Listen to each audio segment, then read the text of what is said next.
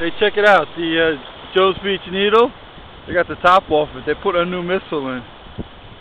No, seriously, I came down to Jones Beach Field 6 to take a look this morning, and the same trout that's running the length of the beach at Moses is over here too.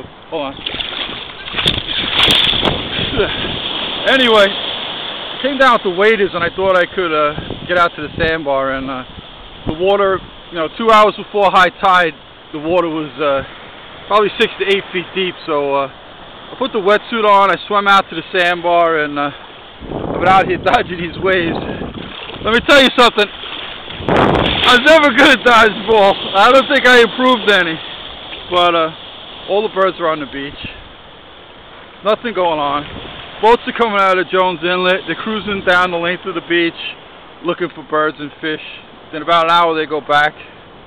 It's totally dead over here. I threw every lure in my bag. And I give up for now. The tide's just about high, so I'm going to go on the backside over there and do some bait fishing in the bay and see what I can do with that. But if you have waders on, I think you're going to lose out. You're going to be disappointed. You're not going to get to this outer bar, and you're not going to get to the deeper water. The wetsuit's the only way to go right now. Alright, I'll give up for now. I'll be on the bay side. Best of luck, guys.